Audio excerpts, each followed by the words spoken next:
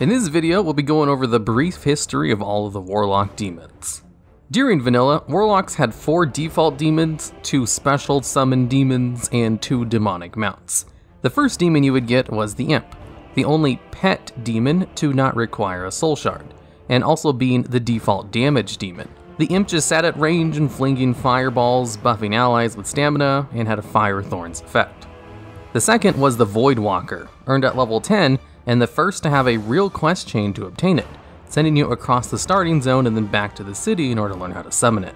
It was also the first to cost a soul shard to summon.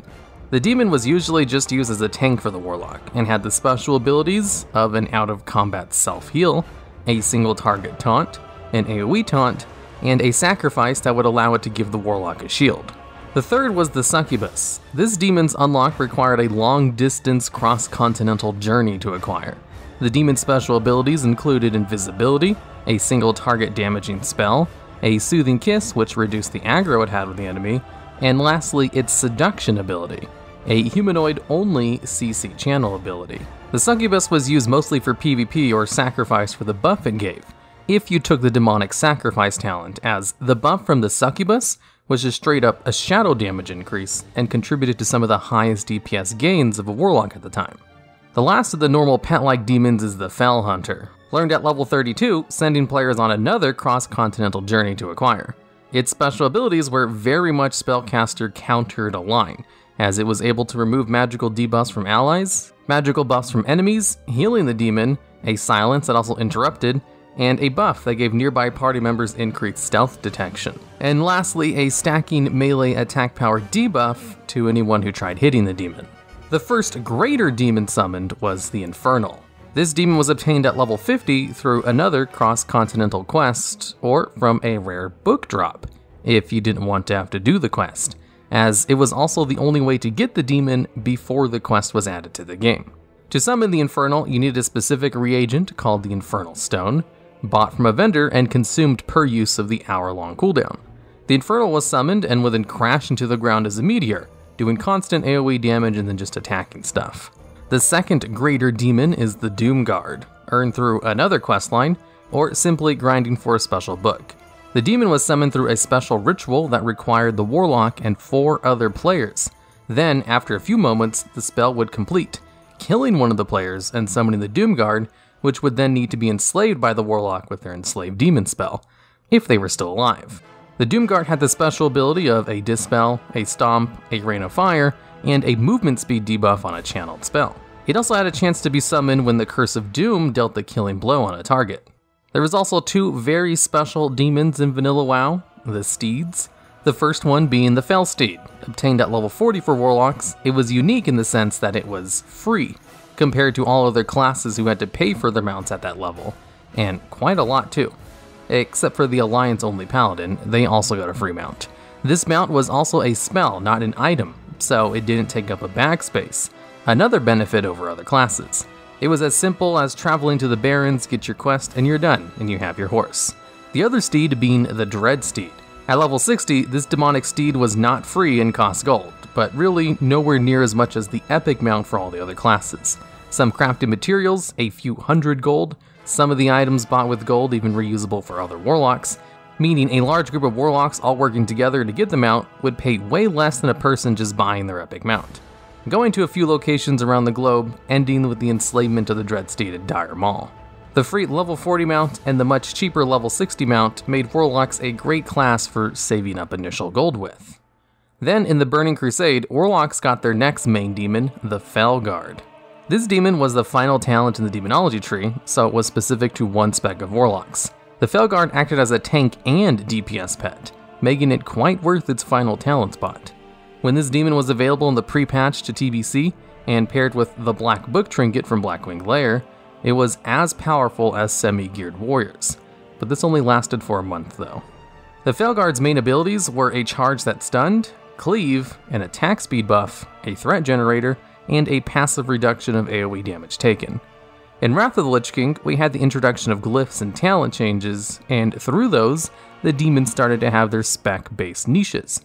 Felhunter was becoming the main pet for Affliction, the Imp for Destro, the Felguard for Demonology, the Voidwalker for general tanking stuff, and the Succubus for PvP. This only increased by the glyphs added for all the individual demons. We also had the paranoia feature of the Felhunter moved over to the Voidwalker when it cast its out of combat self-heal.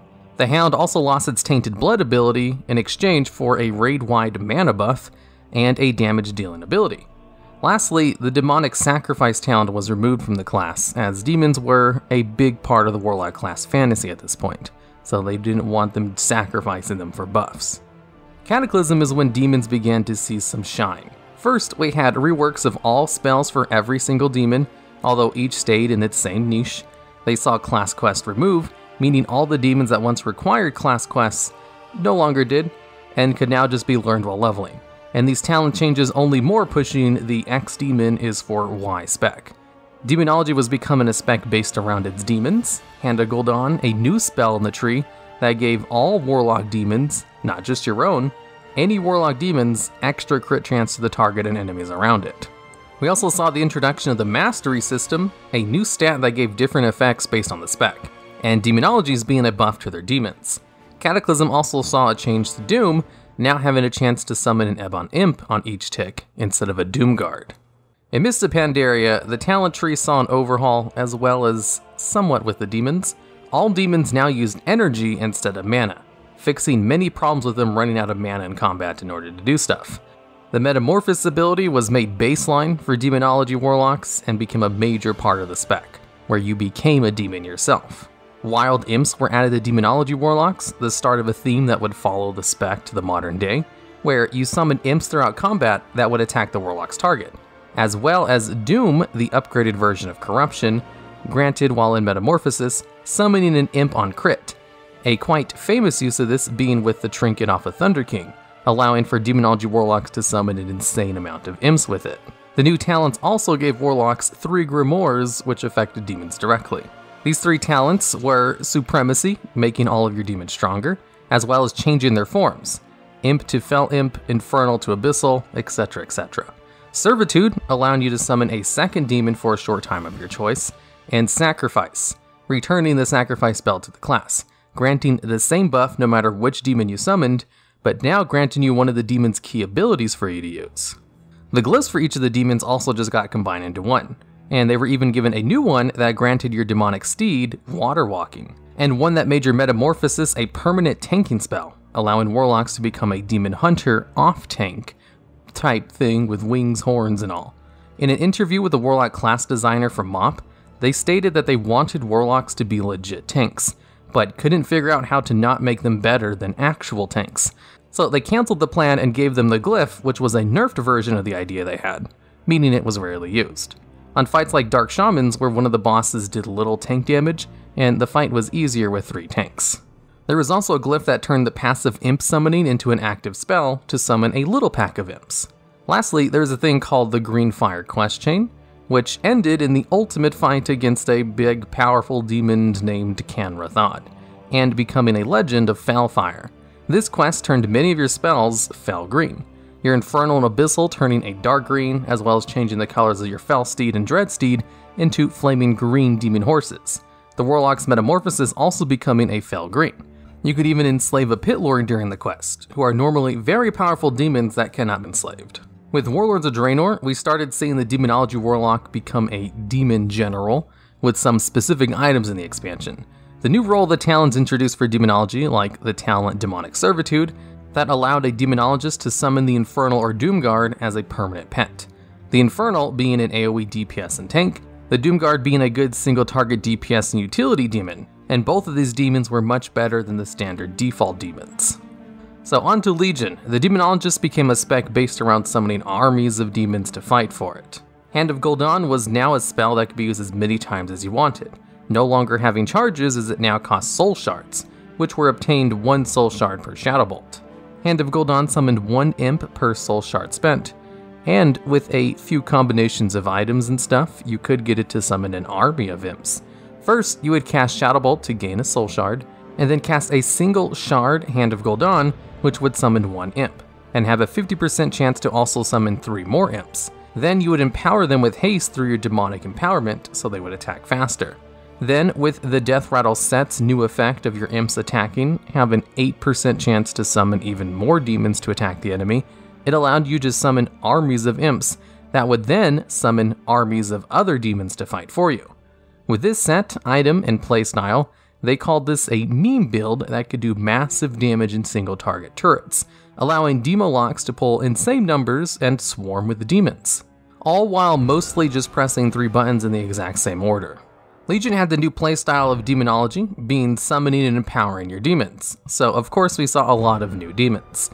First, there's the Dreadstalker. Much like the Felhunter, this demonic hound has no eyes, leathery, scaly red skin, and a white beak like Maw. However, no mana-stealing tendrils and is much more slim. The Warlock could, with a cooldown, summon 2 of these to attack the enemy, and with a talent, these Dreadstalkers could even have imps riding their backs. We also saw Hand of Gul'dan now directly summoning imps, costing 1 to 4 soul shards, and summoning 1 imp per soul shard. And with these summons, paired with the spell Demonic Empowerment, it made the Demonologist a swarm of powerful demons. The Darkglare was a new talent for Demonology, a large oracle that would fire chain lightning like shadow beams at enemies affected by the Warlock's dots. There was also the new PvP talent system, and 2 of the talents were summonable demons. The Fellord, a massive Felguard that would stand in one spot and damage and stun and defend its area, and the Observer, which would shoot enemies when they cast spell within its range. The Infernal and Doomguard were now default DPS cooldowns for all 3 Warlock specs that shared a cooldown, Infernal being for AoE and Doomguard for single target, still having their talent Demonic Servitude to become permanent pets. However, the talent was renamed and was now called the Grimoire of Supremacy, replacing the old one, meaning the empowered default demons were all gone, replaced by the glyph versions, making the empowered version of the pets purely cosmetic now, the Wrathguard not being added until patch 7.2. Legion also saw artifacts, really not affecting demons too much, other than Destro having buffs for imps, and being able to summon 4 Infernals at once. There was also the Legendaries. The Wilfred Sigil of Superior, summoning reduced the cooldown of your Infernal/Doomguard by 2 seconds for each wild imp, or Dreadstalker you summoned, allowing you to summon your cooldown demons much more often as you summoned your armies. Another being Sindor Ice Spite, giving you almost half a minute damage buff after summoning your Infernal/Doomguard. Sadly, because of a hidden internal 3-minute cooldown, these 2 legendaries did not work well together. Lastly, for Legion, we have 3 new demonic steeds for the Warlock. The questline being a quite fun one that you unlock after completing your class campaign, in that it required you to collect Albi's blood, some crafting mats, potions, and going to the planet of Zorethian, even speaking with Mazrul Bloodbringer, a great callback to the original questline for Warlocks to get their Dreadsteed. The Fel version of the Wrathsteed being the one you get from the quest, the Fire being from maxing out your artifact, and the Shadow one dropping from Lord Hel-Nuthrath, a rare mob on the Broken Shore. Again, a callback to the original questline, as it's the same demon you killed in Dire Maul to get your original Dreadsteed. Then with BfA, Warlock saw another overhaul for Demonology, losing Demonic Empowerment and changing up how it worked. It got a load of new demons. First, the Doomguard was removed, sadly no longer a normal summoning demon. The Infernal becoming a Destro-only demon that worked amazingly with Chaos Bolt and Shard generation, and with the Grimoire of Supremacy gone, the permanent Infernal was no longer available. Affliction got the Darkglare, which extended dots, while Demonology got the Demonic Tyrant, focusing around extending the duration of your current demons, and increasing their damage, able to even consume the Warlock summoned imps to massively empower itself. Talent-wise, Demonology got a lot. Blightscourge Bombers allowed the Warlock to summon swarms of demonic bats to crash into the target's location for AoE, summon Vilefiend allowed the Warlock to summon a demonic beast of acid to lash out at the chosen target, for heavy burst damage. Inner demons gave the Warlock so much demonic might that the imps would constantly spawn from their bodies, and even have a chance at summoning random other demons, like Eyes of Gul'dan, Voidhounds, Satyrs, and even Malhazar. And lastly, the Nether Portal. The Warlock would open a portal, and then for every soul shard they spent while it was open, a demon would come from the portal and attack the enemy, allowing the Warlock to quickly swarm enemies with clusters of demons. And really, that is the end of it for this video. This covers pretty much the history of every single summonable demon the Warlock contained, and some spells that massively affected those. Now, we didn't want to go too in-depth with every single one, or too much into numbers or specific changes, as this video would be an hour long. since I already have made specific videos on all of the main Warlock demons. If you wish to learn even more, I'll have all those videos linked in a playlist at the end of this video. Also, thanks to the editor Felplague for putting this video together. If you want to bug him about what the next History of video will be about, I'll have his Twitter and stuff linked in the video description if you want to check him out.